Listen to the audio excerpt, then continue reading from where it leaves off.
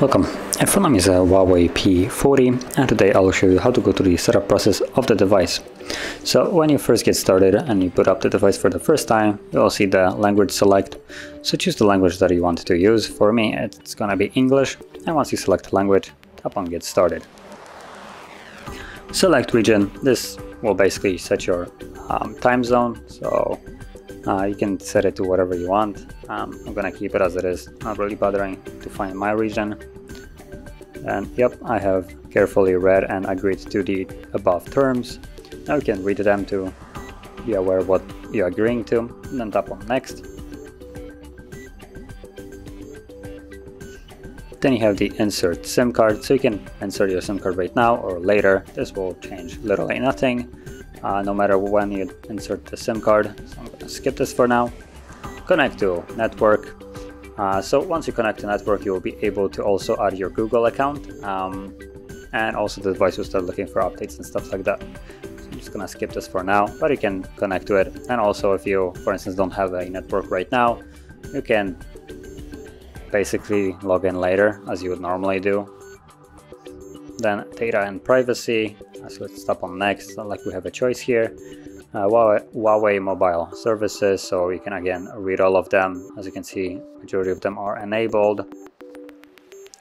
So let's tap on Next. You can also mess around and disable some of them if you wish to. And from here you can add a passcode or fingerprint, face recognition, or all of them. Now keep in mind, if you're trying to add, for instance, a fingerprint, you will also need to add another way of unlocking. That would be either PIN, pattern, or password, so one of those.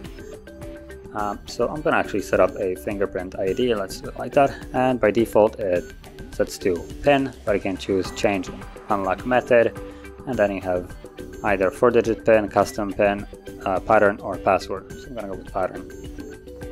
Let's draw the pattern. Let's redraw the same pattern once more. Tap on done, and now I can start adding my finger. So get started. Okay, and let's start tapping it on it. Now when you're doing this, you want to get a fairly good read of your entire finger from basically all angles, but I'm just trying to get it at it as quick as possible. The more time you spend trying to add like basically detailed scan of your finger, the higher chance of unlocking the device you will have. So then let's tap on OK. And here it prompts you that you can also set up a face recognition, so when you tap the power button it will look at your face and automatically unlock the device. Now I don't really feel like doing this right now, so let's skip this. Enhanced services, so you can enable all services, set up enhanced services, or you can skip it.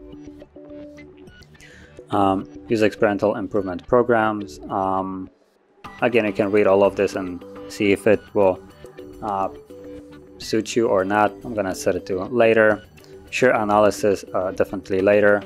HUAWEI location services, again they will basically just check where you are, so later.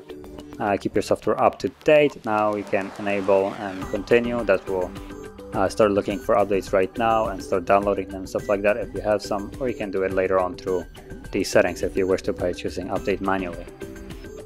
And then data import. So if you want to import your data from an old device, you can choose from here. So for instance, restore from HUAWEI cloud backup or move data from another device. Now when you're doing the move data from another device, on the other device, the old one, you will need to download an app to do this. While from a cloud, well, it will just use the cloud, so you basically would create a backup on your old device, upload it to cloud, and then access it through this device. But I'm gonna set it up as new. And then you have gesture navigation. Now it looks like here it comes default gesture navigation. So for those people that I guess never used it, it gives you a little try gesture options, and you can't really progress if you don't try it. Now using the gesture is fairly explanatory. I'm gonna talk about it quickly. So swipe from side to go back, and it works on either side. As you can see, it prompts you to do both of them. Then swipe up, and this is swipe from button screen. So me just lift it up. So this is basically the back button. All you do is swipe, and then swipe and hold goes to resend. There we go. And that's about it. Now once you do it, you can tap on finish, and there you go. And we're now completely set up. So if you found this video helpful, don't forget to hit like, subscribe, and thanks for watching.